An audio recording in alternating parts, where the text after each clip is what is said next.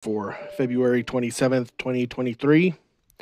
And, well, finally won some money and off of that Jake Paul guy. And look, Tommy Fury is not a good boxer. In fact, he's pretty much a joke of a boxer, and he absolutely dominated Jake Paul. So that tells you where Jake Paul actually is. He's not legit. But hey, he's making money, and that's the only place that it matters for that boy. Get that money. All right, let's go to NBA today.